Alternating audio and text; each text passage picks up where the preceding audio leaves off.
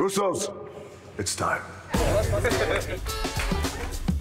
Family is a very critical element of the Fast and Furious universe. We all believe deeply in family and the power of family, so that lives and breathes in our DNA just as human beings. So we wanted to make sure that Hobbs and Shaw had that DNA. This is our dog. We were excited to bring these characters' backstories and family stories to the Fast audience. Getting to see these two epic heroes on their own is one thing. It's another thing when their mom is talking to them. Fatheads! Suddenly, it brings it into a real world and more relatable context. My baby's home.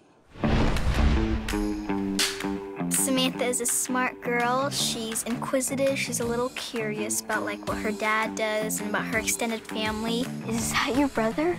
The family tree is a social studies assignment she's doing, and she's having problems doing it because the only family she knows is her dad. She loves her dad, but I feel like she's determined to find her family because she knows there's more. Got a real cheat coming here after 25 years.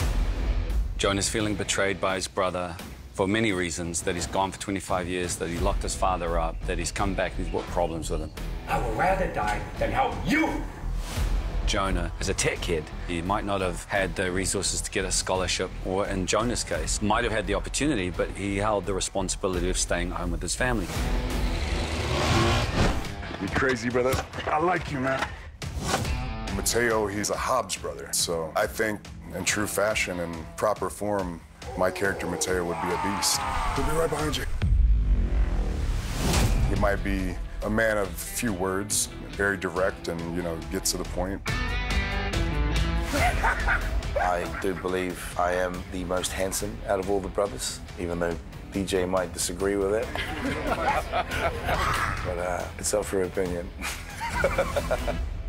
I am Timo. I'm the youngest, athletic, energized brother. Sometimes I can't believe that I'm actually here and doing this and, you know, getting to be a part of something great. My mom would ask me every other day, well, how come I can't play your mom? Well, because you're my mom, actually, in real life, and you're not really an actress. She's like, no, but I act all the time. Welcome to Xiaomo. I shook his hand. He gave me a little kiss on my cheek and said, hi, Mama. I was like, he's already calling me Mama. All right. How quickly we developed the camaraderie, how quickly we were able to feel like brothers. You know, someone, culture, family is everything. It was so cool, just from my perspective, to watch all these guys and all these girls just be so proud, and they knew that they were part of something that was historic for the Samoan culture. Just a bunch of brown people saving the world. It's just beautiful. All big hearts, big, big hearts.